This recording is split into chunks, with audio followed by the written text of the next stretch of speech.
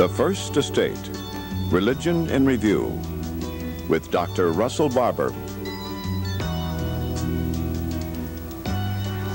Today on The First Estate, we'll examine Jewish mystical meditation, talk about Bibles for the blind, and examine a new way to view television from a Christian perspective. Let's begin with Jewish mysticism.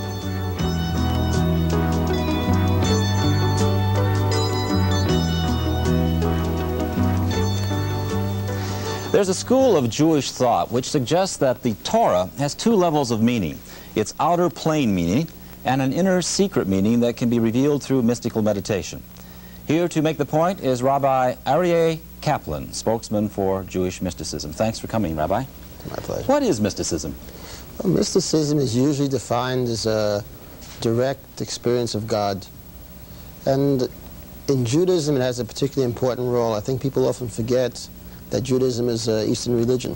The prophets were really mystics. And also in Judaism, I've always very often wondered what's the Hebrew word for mysticism. Well, tell me about that. There's a connection, isn't there, between the Hebrew word and mystical meanings? Well, in general, especially in Kabbalah, but even in general Judaism, you find the analysis of words very often yields a deeper meaning of what something is. And one of the words, the closest thing I could find for mysticism might be devekus, which means attachment to God.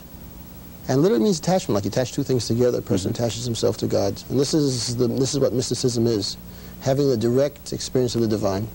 How long has mysticism been practiced in Judaism? It really has an ancient tradition, doesn't it? Well, if you wanted to be pure about it, you can start with the prophets. As I said earlier, a prophet is really a mystic. Because how does a prophet get his inspiration? It's a direct experience of God, and this is how we define mysticism. But of course, it's usually known to us, Jewish mysticism, through Kabbalah. It seems that the prophetic tradition was somehow kept alive.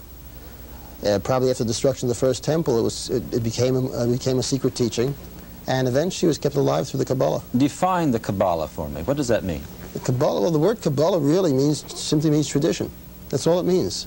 And I think this is what I was saying, that let me also interject another interesting thing, that in the Talmud, the teachings of the prophets are referred to as Kabbalah. I see.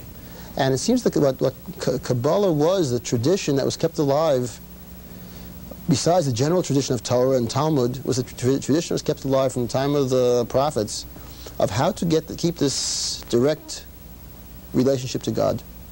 But the Kabbalah basically is considered to be a collection of interpretations, if you will, of Scripture of a meditative nature. Is that right? Of a mystical nature? Well, there are several branches of Kabbalah. They're not actually officially... There's no book. There's no book, since there's no catalog that says A, B, C. Right. But in my own study of Kabbalah, I found that there are more or less three basic branches of Kabbalah. What are those three? And the most familiar, of course, and that which is studied by most people who are considered Kabbalists, is the theoretical Kabbalah, which essentially tells you the mechanics of the divine realm. I think it's the easiest way of explaining it: the sphere of the divine spheres, the angelic worlds, the world sort of a philosophical overview.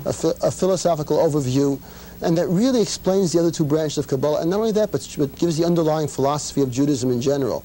The second branch of Kabbalah, which in the past few years I've been spending a lot of time investigating, and incidentally, it's interesting, there are very few published books on this source. On this branch, to a large degree, to work on it, I've had to go through libraries and go through ancient manuscripts, very often transcribing them and translating them for the first time. But this deals with the meditative Kabbalah. This is actually how to attain this direct experience of God through meditation. What is Jewish meditation? Yeah, let me, while you're talking about that, show the audience that here are three of your current books that you've just... By the way, the second book there, the middle one, that can't be seen, Meditation in Kabbalah, I think was one of the first books that really opened up the whole idea of Jewish meditation. Really? Until then, people had no idea there was even such an animal. But so we've talked about two categories of the Kabbalah. Just to recap, we've got the philosophical aspects of it, the meditative. What's the third? Third is the magical. And what do you mean by that? Which actually in folklore, or very often in literature and fiction, is the one that's most played up. Well, again, about very little is known. There is an aspect of Kabbalah, I would imagine, starting with the Book of Creation, which actually tells a person almost how to manipulate, not only how to manipulate himself to get himself closer to the divine, but how to manipulate sort of the strings of creation, or the forces of creation, and actually bring about changes in the physical world. Would this be the category of the Kabbalah that uses amulets and shall we call them props or magical items? Precisely, or for instance the making of the Golem would come under that.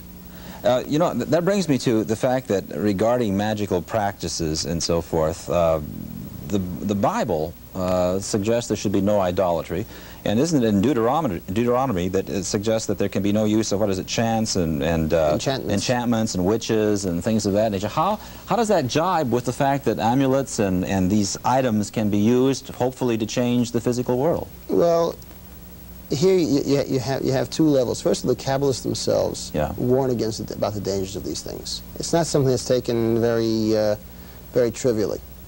Second of all, in the very passage in Deuteronomy, the Bible goes on to say, I will raise a prophet to you. In other words, there are forbidden means of trying to ascertain, say, knowledge of the future or knowledge of the hidden, and there are permitted means. In Talmudic literature already, the distinction is made much more clearly. And it seems really, it depends on where a person is coming from.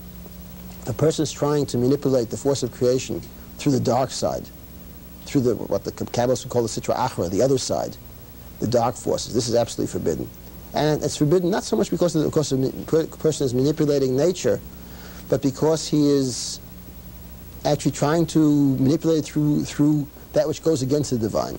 So the idea is that it's only thing that's acceptable as far as the Kabbalah is concerned in terms of using magical powers would be for the positive or for the good. Right, and then only in the most circumscribed areas. In fact, there are many Kabbalistic sources that seem to indicate a person actually needs a divine directive before one can use these forces. Would you consider yourself a mystical rabbi? Actually not. I consider myself an ordinary Orthodox rabbi, or an ordinary rabbi. I really don't like to even throw labels on. Do you utilize any of these magical aspects in your study of the Kabbalah? Magical, definitely not. Meditative, yes. Tell me about that. What kinds of experiences have you had? How would a service in an ordinary 20th century synagogue that was a meditative service, how would it differ from an ordinary service? Well, actually, that brings back to another thing. People don't realize to what degree the ordinary synagogue service is based on Kabbalah, is based on Jewish mysticism. It has many roots in Jewish mysticism. In fact, many prayers are specifically taken from the mystical tradition. The difference, I think the major difference would be that a mystical service would be much slower. Slower. And the main difference would be internal. I mean, let me give you a good example. Please. Let's say in the Amida, which is the standard Jewish prayer said 3 times a day. Right. Incidentally, the very fact that it's said 3 times a day gives it almost a mantra-like quality, this prayer. But you see, the person praying would say, the great, mighty, and awesome God. So a person could think of this intellectually, what these things mean. But the mystic, or the person who's really delved into the prayer, when he says great, he literally becomes aware in every possible way, every fiber of his being, of what God's greatness means, or what God's strength means, or the awesomeness of God. So actually, it's not an intellectual, but a direct experience as to what the words of the prayers mean. So you're suggesting that when you say it's slower, that the meaning, the significance of each word would be meditated upon before moving to the next in the prayer. So the full awesomeness of the meaning would somehow be transmitted to the individual. Precisely. And actually it's interesting, throughout Jewish literature, not only Kabbalistic literature, even legalistic literature or Talmudical literature, one finds this thread of the idea of kavanah, of concentration on the words, of making every word count, of making every word change you as a person. Rabbi, how popular is it becoming? How are more people getting interested, more Jewish people getting interested in mysticism, and is it more popular in one age group as opposed to another?